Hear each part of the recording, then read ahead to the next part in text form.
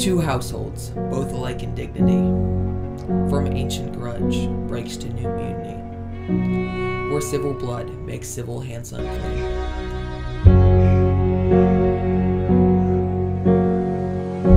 A pair of star-crossed lovers take their lives, an end naught could remove.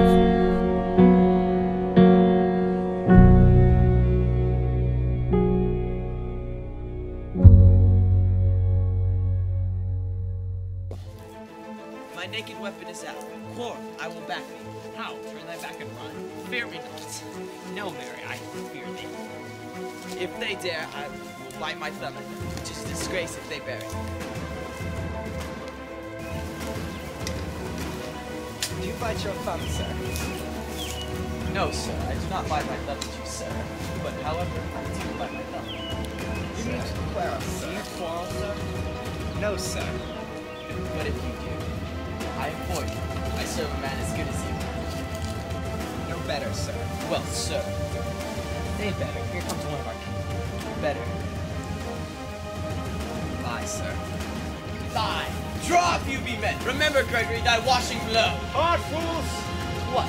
Drawn and talk of peace? Have at the coward.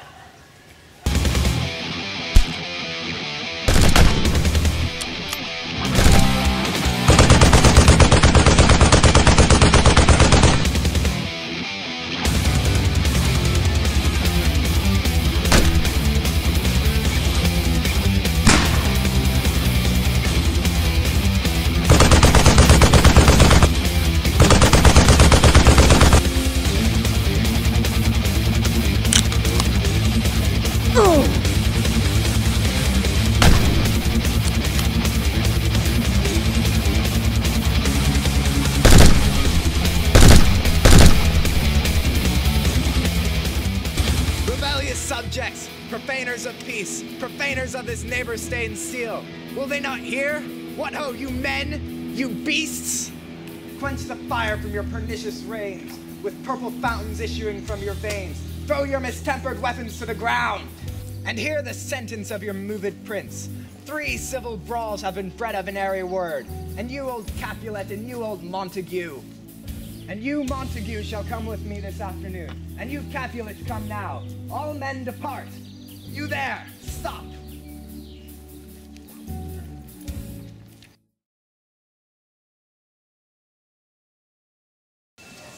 Nurse, where's my daughter? Tell me for. Where's this girl? Juliet! Juliet, Mary, that Mary is the very thief I came to talk with. Tell me, daughter Juliet, speak briefly. Can you like of Paris's love? I'll look to like it looking like the moon, but no more deep than our during my eye. And your consent gives me strength to make it fly.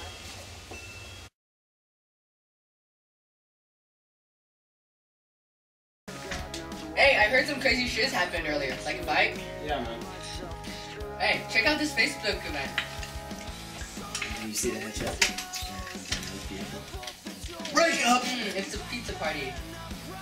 Signor Martino and his wife and daughters, Count Anselm and his beauteous sisters, the lady widow of Vitravio, Signor Placentio and his lovely nieces, Mercutio and his brother Valentine, Yes. my uncle Capulet, his wife and daughters, my fair niece Rosalind, Livia, Signor Valentino and his cousin Tybalt, Lucio and the lively Helena.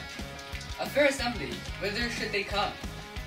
At this same ancient feast of Capulets, steps the fair Rosaline, whom thou so lovest, with all the admired beauties of Verona. Go thither, and with untainted eye, compare her face with some that I shall show, and I will make thee think thy swan is a crow. I'll go along, no such sight to be shown, but to rejoice in the splendor of my own. Let's go. Fucking load.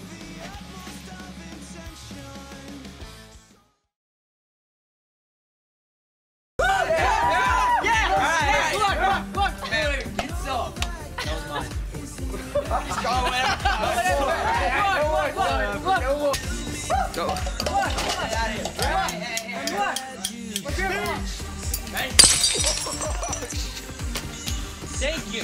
Oh, come on, man. Welcome, gentlemen. Ladies that have their toes unplagued by corn. Will you have a bout with them? Aha! My mistress. She that makes me dainty.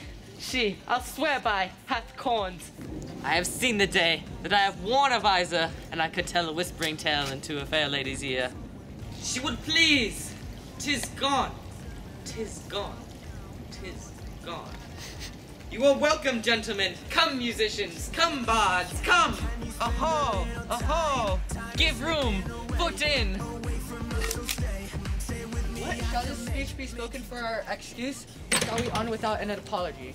The state is out of such prolixity. We'll have no Cupid hoodwinked with a scarf, bearing a Tartar's bow of laugh, nor book without prologue, faintly spoken, after the prompter, for our entrance. We'll let the ladies measure us by what they will. We'll measure them a measure and be gone. Ah, gentle Romeo, we must have you dance.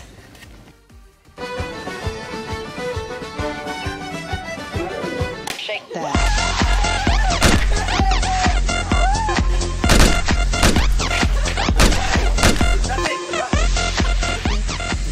That girl, what is her mother?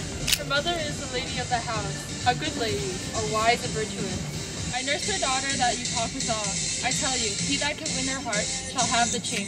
Is she a Capulet? Yes. Oh, dear account, my life's in my foe's debt. Away, be gone. This sport is at its best. Uncle, this is a Montague, a foe, a villain that come hither in spite, to scorn at our solemnity this night. Content thee, gentle cause. Let him alone. He bears like a portly gentleman. And to say the truth, Verona brags of him. To be virtuous and well-mannered youth. Find I one for the wealth of this town.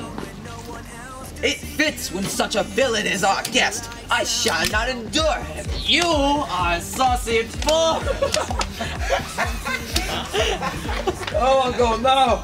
Patience perforce and willful caller greeting makes my sweet flesh tremble. With this different greeting, I shall withdraw, but this intrusion shall, now seeming sweet, convert into bitter gall.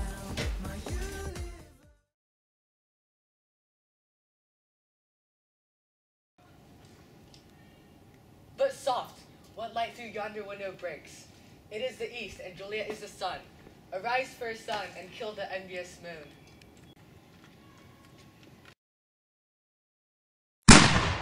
Boom, headshot. Oh, speak again, bright angel. O Romeo, Romeo, wherefore art thou Romeo? Deny thy father and refuse thy name. Or if thou wilt not, be but sworn my love, and I'll no longer be a Capulet.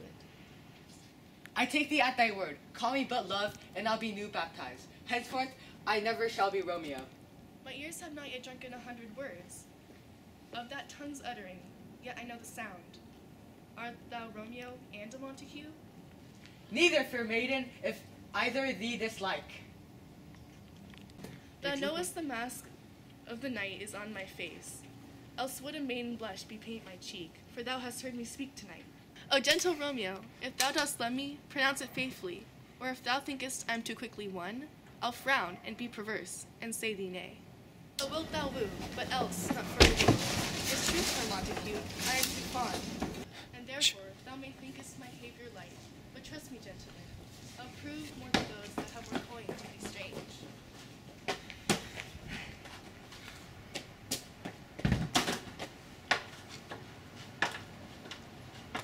I am afeard, being in night, this is all but a dream.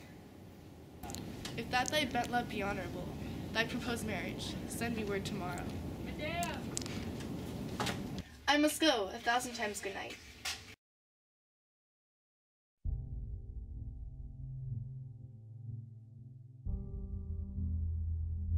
On Thursday, sir. The time is so short. My father Capulet will have it so, and I'm nothing slow to slack his haste. You say you do not know the lady's mind. Uneven is the course, I like it not. Immoderately she weeps for Tybalt's death, and therefore have I talked little of love. For Venus smiles not in house of tears. Now, sir, her father counts it dangerous that she doth give her sorrow so much sway.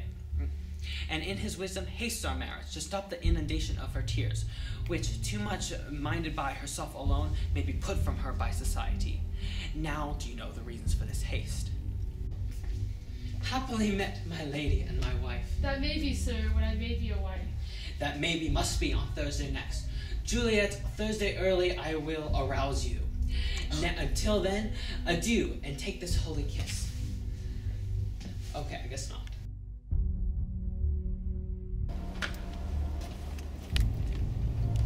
Good king of cats, with one of your 9 lives that I mean to make bold, with you use me hereafter, will you pluck your sword from its pitcher by the ears? This is Verona!